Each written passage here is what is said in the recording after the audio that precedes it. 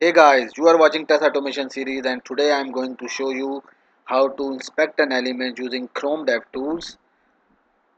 We will also look at an extension which is used to create the Xpath and to test the Xpath. But the main focus of my video is to make you people good to create your own Xpath rather than rely on third-party extensions. Alright, so to do automation you should follow two steps. The first step is to find an element, and the second step is to perform action on that element which you have find in step 1. So the step 1 is really important.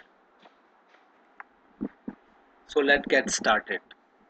I'm on google.com page, and if I want to inspect the search field, so I can either inspect that search field by right click and click on inspect, so it will open the dev chrome tools, or I can click on the top right corner icon and then more tools and then developer tools.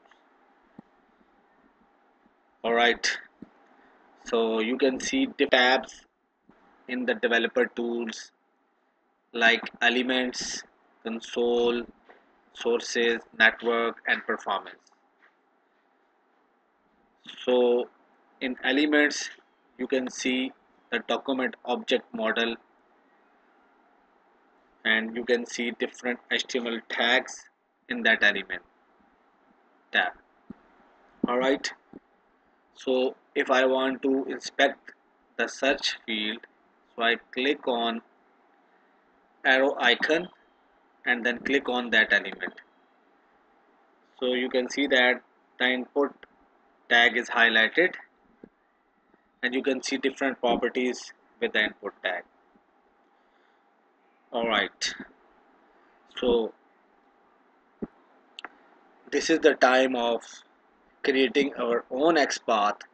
So press the Control and F key on Windows and Command and F keys on Mac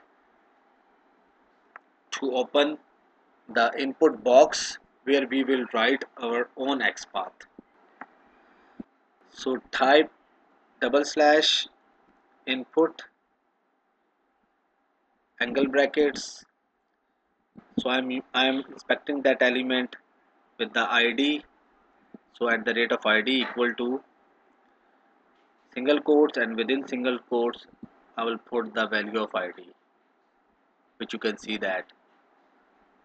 And when I press enter, you can see that the input tag is highlighted and it shows 1 of 1. What it means is that this is a unique node. So in test automation you must need unique node in test scripts, otherwise result will be incorrect. So in the same way you can inspect any element you want. So let me show you the example of multiple nodes. So I just uh, change the ID with the class, sorry, you can see that class and put that value.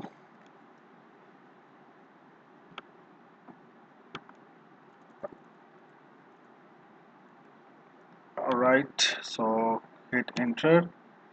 Alright, you can see that the class has 3 nodes.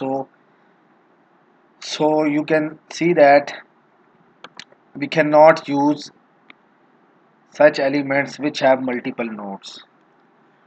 Alright guys, so we can reconfirm our XPath whether it is correct or not. So we can confirm it by console. So type $x small brackets, double quotes, and then enter double slash input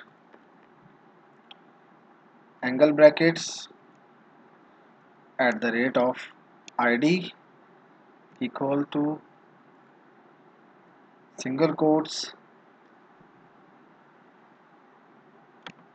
and here I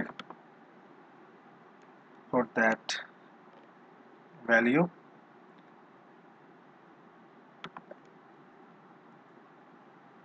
and hit enter. So guys, you have seen that it shows only one node. So this is perfect for automation. We can use that element for our automation scripts.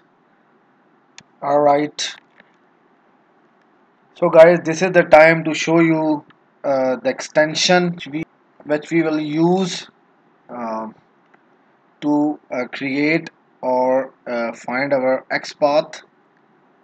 So let's click on top icon, go on more tools, and then click on extensions, and then open the Chrome Web Store,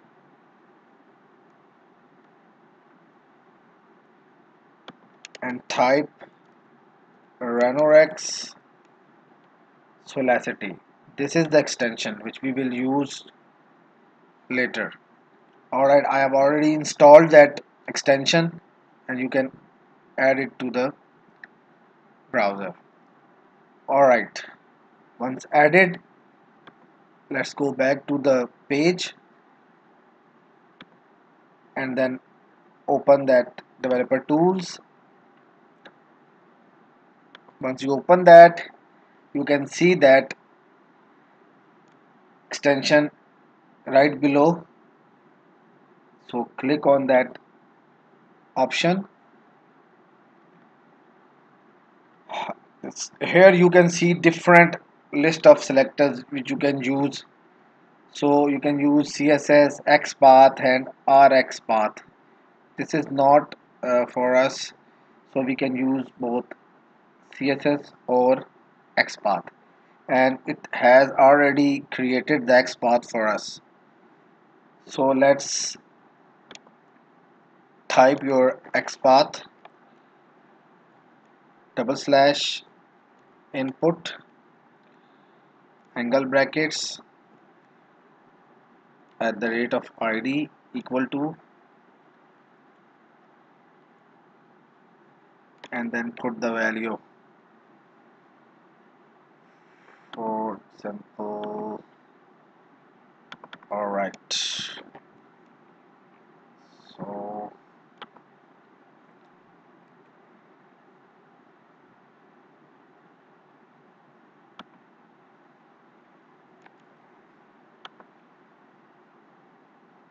click enter. So guys, you have seen that the input tag is highlighted, and it also highlighted in the DOM, and it shows only one node. You can see that. Alright guys, you have seen that how good that extension is. You can create your own XPath and test whether it is correct or not. It will also give you some suggestions about the XPath. So practice a lot, and this is the only key to success. And that's it. So subscribe our channel, and see you in the next lecture. Thank you.